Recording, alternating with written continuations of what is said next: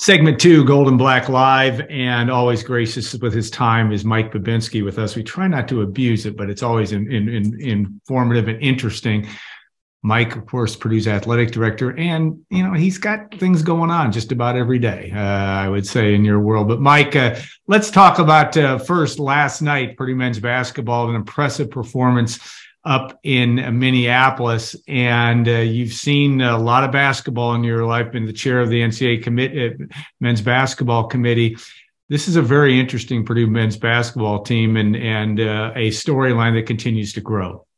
It is. I think the consensus nationally is that we're just a really enjoyable team to watch play because we come at you in so many different ways. Zach obviously, and rightfully so, gets lots of attention because he's a tremendous player and he's a physically unique person and has an impact on the game. Whether we're going to him or not, the other team's always worried about Zach, and that's to our advantage. But I think the really interesting thing this year is how we've proven that we can beat you different ways. We can score lots of points, we can win games where defense and our ability to really defend at a high level, which has reemerged as a strength of ours, is a way that we can win a game. Last night we suffocated Minnesota early on, and I think they just lost their will to compete after a while, and that was all she wrote. But Braden last night, after having just an okay game, honestly, at Michigan State, where he really didn't look quite like the same guy he was last night. Boy, he was every bit of that guy. And if he really had looked he could have scored 30, I think, if he just really went after it. So I think the fact that we've got so many different weapons, and I don't think it's any secret to those that watch. We probably have a couple guys right now that are struggling a little bit. They're not playing at their very best. If we can just get everybody back to sort of their baseline level of play, we become a really, really hard out. And I think it's just been really enjoyable to watch. And hard to argue with 18-1. Last time I checked, that's pretty darn good. By anybody's estimation, with one loss by a point. Unbelievable, great start so far. You are the athletic director that has presided over the greatest start in Purdue basketball history. So I know you're there taking all the credit for it. The fact that I have zero to do with it, I'll take it. I'll take it. You look at with all your student athletes and trying to get that competitive edge and get people that want to compete. And we'll talk about Ryan Walters and what he's going to try to attract as well. But Braden Smith, Fletcher Lawyer, Mason Gillis, on down the line, you've got guys that just appear that Matt Painter does that just want to be competitive, and they want to be in the arena. That's a unique trait. It is, and I think anybody in athletics always wants to win. Everybody wants to win, but I think when you find people, whether it be coaches or student athletes, that hate to lose and just will do anything possible to avoid that sick feeling of losing, then you've got something really special. And I think in some of those folks, the additions to our team this year, particularly Braden and Fletcher, those guys are wired to win and more wired to not lose, to do anything possible to not lose. And I think that has been evident in how they performed in really key moments here so far this year. It's not your day job to have to sit on the committee and pick the or help select this 68 team field, but you certainly have a unique perspective. Look at the landscape this year, from the Big Ten on down.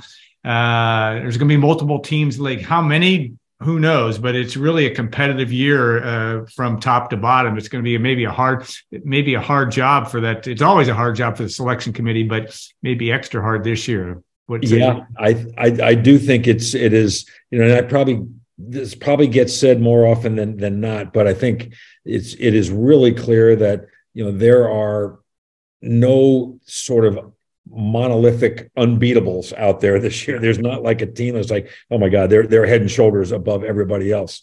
I don't think there's any question that when we're playing at our, good to high level, we are without a doubt as good as anybody in the country. We should have no fear of taking anybody on, because I think we've proven that we can play at that level. Are there other really good teams? Yeah, Kansas is really good, Alabama's really good, Houston's really good, but we can play with all those folks, and there are more. That list goes on and on.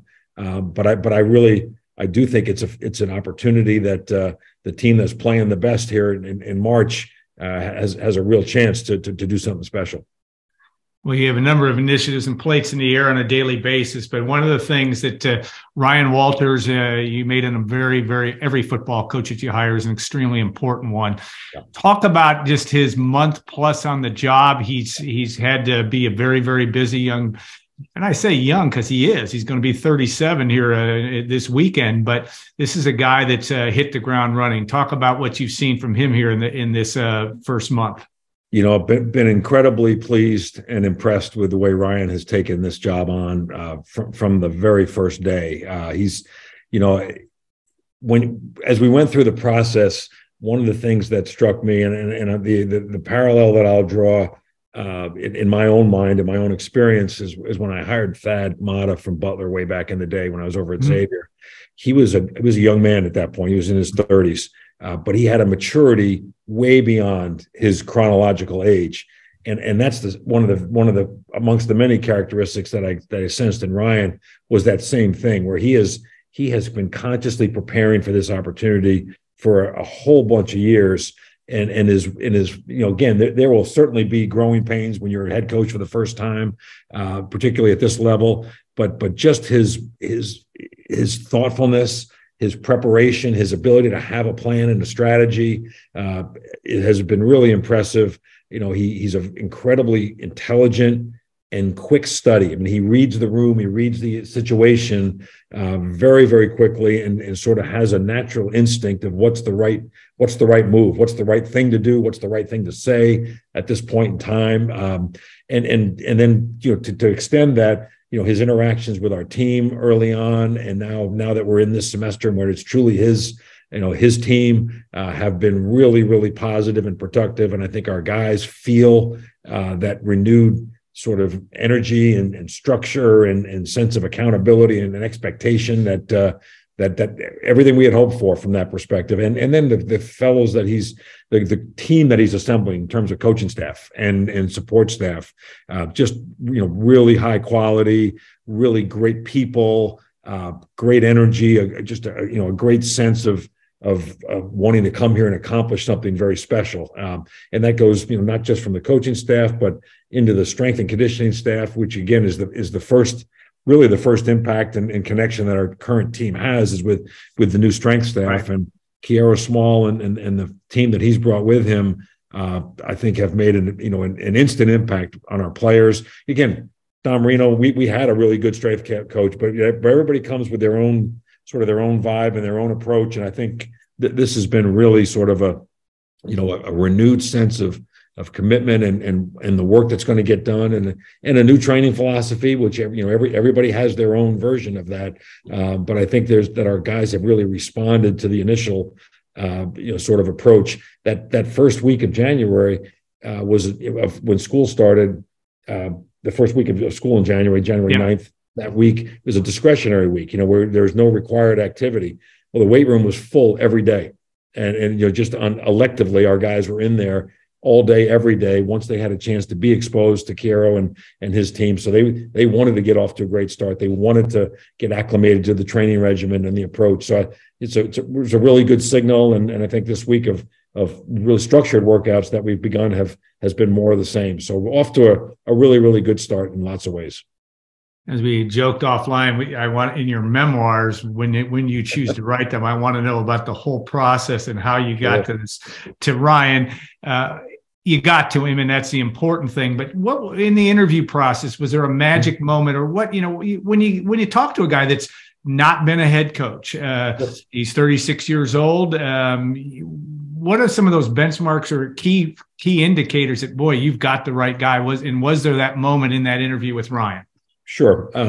So as we went through, Ryan on our list of folks we wanted to know more about from the very beginning. We had a dozen people, whatever the number was. Yeah. Some made it through, and we had further conversation with remote, by Zoom, which is really one of the great uses of this tool, is to do those kind of things.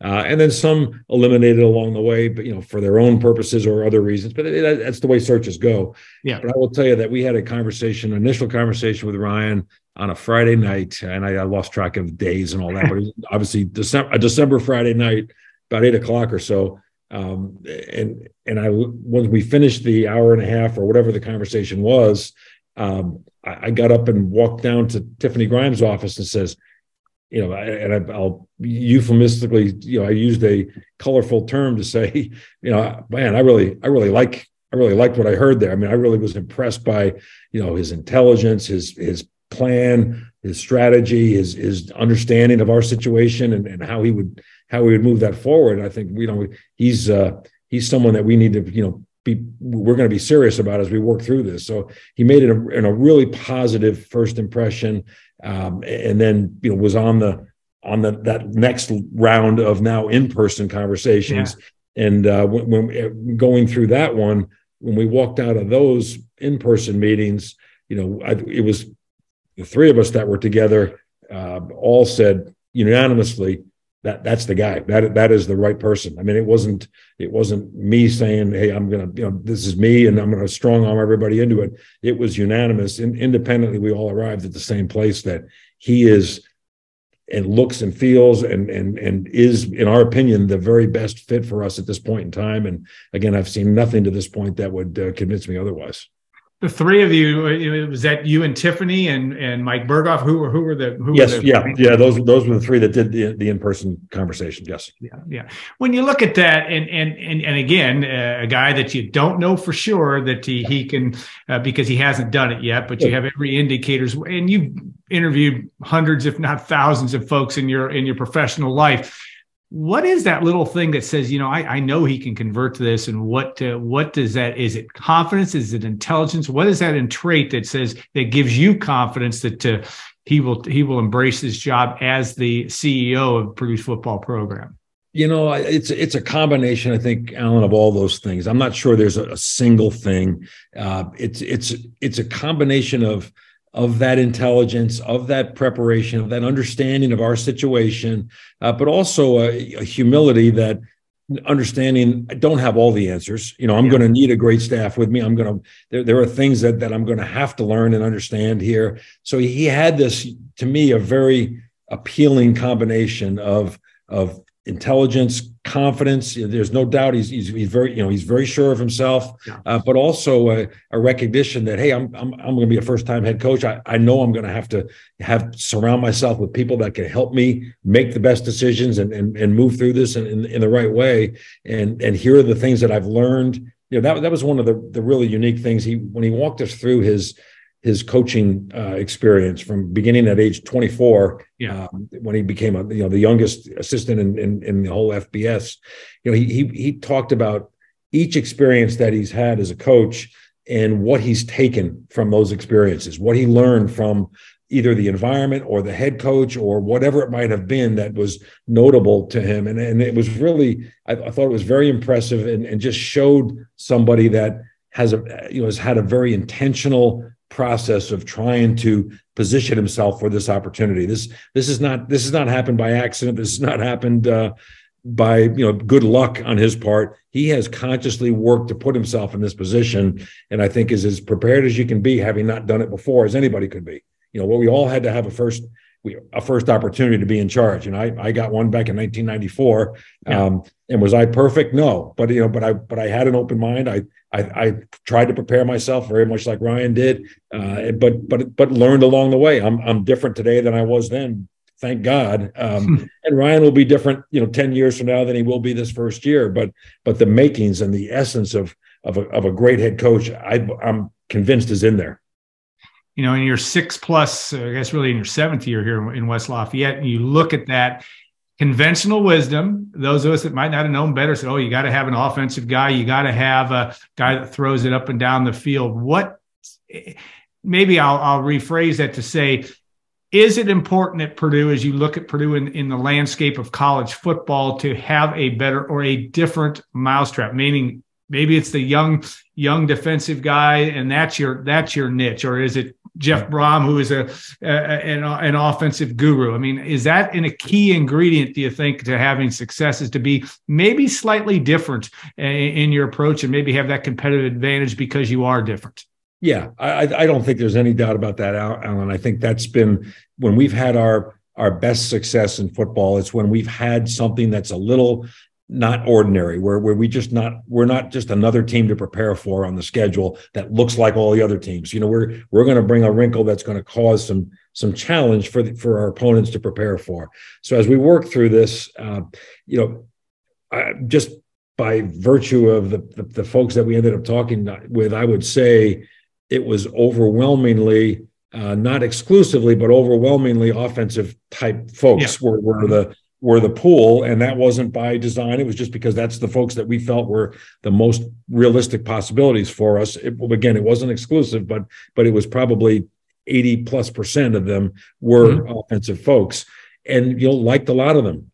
But at the end of the day, Ryan's makeup, who he was as a person, and the fact that I liked that he's not just a defensive coordinator. He's somebody that has a system and a style that is different, that is unique. And then on that side of the ball will now cause us to be somebody that offenses will have to say, gosh darn, how are we going to deal with that? We're not just going to be a vanilla, one of the regular old defenses that folks see all the time, where we're playing cover 2 and whatever, it's going to be a little bit different. So I like that part, and I like the fact that he has clearly been recognized, and the numbers speak for themselves as somebody that's developed something that is really, really effective.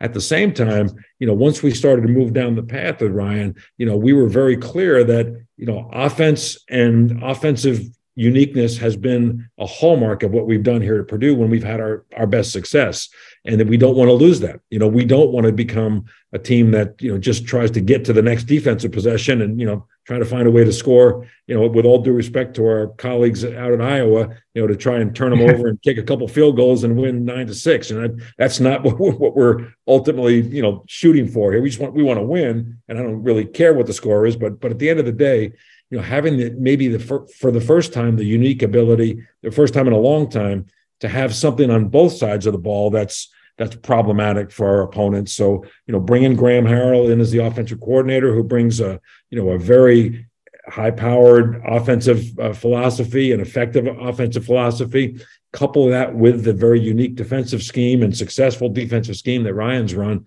to me gives us maybe the first really two-way go from a football perspective that we've had in some time. And I really, that is appealing to me, and I'm anxious to see how that plays out. He obviously, and we haven't seen, I don't think, all the contract details, but he has negotiated, or the plan is also to really increase the size of the assistant coach pool in terms of salaries. Talk about what that says about him, but also what that says about what you think you need to stay competitive here in West Lafayette in football. Yeah, that was definitely part of it, and that was actually in the plan with Jeff. Had Jeff stayed here, we absolutely had conversation about really trying to build out a staff that was, again, as I look back at Jeff's time with us, Jeff is a brilliant offensive football coach.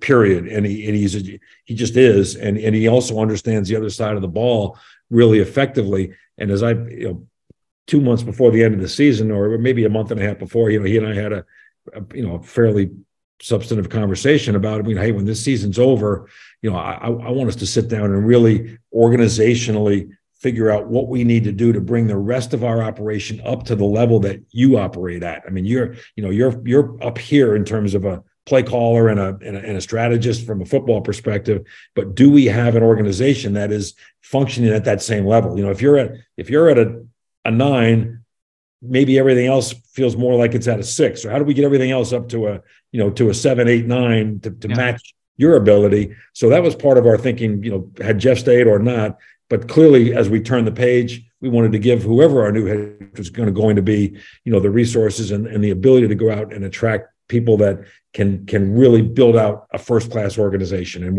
Ryan has done that on the coaching side. We're doing it on the support staff side. And so I think it's playing out the way that it needs to for us to have a chance to be successful going forward. Part of that also is building an environment, and there's work going right outside your window, literally. I don't know if you can hear it, but it's going on. Very ambitious to, obviously the tunnel, the south end zone, all this parts of this project for Ross-Ade Stadium, not to mention Cherry Lane and a premier golf facility as well, clubhouse. But talk a little bit about that and that importance, and how in the heck, I still don't know how you're going to get it done before September the 2nd or whatever date it is that you open up next year. Yep, I think it is. It's exciting to me to see the work that's going on. They're hard at it. Our general contractor, AECom Hunt, they're pros in this area. They've done this all around the country, honestly, around the world, at lots of different facilities. And we're relying clearly on their professional expertise and ability, and their representation that they can bring back. They can bring home the football specific pieces of this in time for next season, and that being the south end zone and the tunnel construction. And I see lots of things going on already that give me confidence that can happen. The dining facility on the North Plaza, that's not scheduled to be done until January of 24. I think there's just supply chain lead time issues with kitchen equipment and other things that are just going to push that back a little bit, but that's not critical to pulling off the football season. That's an important part of our future, but it's not something that's game day critical. And so, focusing the attention on making sure those game day related pieces are in place is the way Hunt's approach this. And I think that's the only way you get a chance to get it done on such an aggressive timeline. Yeah, and it is going to make a difference in a lot of different ways. That tunnel is just intriguing, not only from a safety standpoint, but I think also from an atmosphere standpoint, it's going to be really fun. Yep, I agree. I'm looking forward to it. I can't wait to see. I mean, when you start digging underneath a roadway and all that, and all the engineers have said, hey, there's nothing down. We're not going to run into anything. There's no this, that, or I'll believe that when I see it. But I'm hopeful. I'm hopeful. Yeah. You've been around the block on these projects, and they never go exactly as you plan. No, sir. All right, we're down to a couple of minutes here, and it's silly to almost ask this question, but the wonderful world of transfer portal and NIL. Just talk a little bit about with NIL, just where not only Boilermaker Alliance is, but where you feel that the department is and your entire program is in this ever-changing move the goalpost type environment. Sure. I think I like where we are. I would tell you that I think there's a clear recognition that we need to continue to grow and make progress in that area to support the efforts, particularly on the football side, of what Ryan and his staff feel is necessary and important for us to not be the leaders in this world, but to be competitive and to make sure that we don't lose out on players that otherwise have every reason to be here at Purdue, that we just don't not present them with a competitive or at least a reasonably competitive set of circumstances that would cause them to have a thought other than being at a place that makes great sense for them. So we're working closely with the Alliance folks, and to the extent that we can't do it. They've got to do this independently of us, and so we've worked hard to maintain a sort of an arm's length, but a clear avenues of communication that make sure that we all understand sort of where we're going. I think it's without a doubt been apparent early on that Ryan and his philosophy is going to be more aggressive, more using NIL and wanting NIL to be a factor in our recruiting as we move forward than maybe we were previously, but maybe some more so just because that environment has evolved to a point where that it has become a reality. So we are working really hard to make sure that we're positioned to execute on that in ways that matter. The transfer piece, the first wave of transfers, the calendar was not our friend with all that, particularly with the start of school and all. I think you'll see more activity as we move through the next window at the end of the semester. There'll probably be some more activity coming out of spring ball and wrapping up the semester. So but I know that there's a tremendous amount of evaluation and sort of roster study going on by Ryan and his staff right now. Yeah, it allows you to sleep so well at night because it's all been determined. Will this, I guess, from an NIL world, do you see, and you've seen change, and maybe not as much as you've seen the last 2 years in college athletics over the year, do you see a settling down of this in a period, in a 2 to 3 year period where this will come to a place where we college athletics can manage this in a reasonable spot? You know what? I remain, maybe I'm hopelessly idealistic when it comes to that, but yes, I do. And I certainly hope that that's the case. I would tell you, Alan, I've said this repeatedly, and there's lots of my colleagues that would say the same thing. Lots of what gets, reported, social media and otherwise is pure nonsense. I mean, it is, in fact, we've had a couple of circumstances where I know Ryan has told players that purport to have been, approached with these outlandish offers. Well, get that in writing. Make sure that that's something that's got some substance and some teeth to it, because you can say anything. Yeah, people can make these. Hey, if you come here, you'll get X, and then all of a sudden, it's not going to be X. It's going to be X minus something, or maybe X minus X. It could be nothing. And so I think there's just sort of a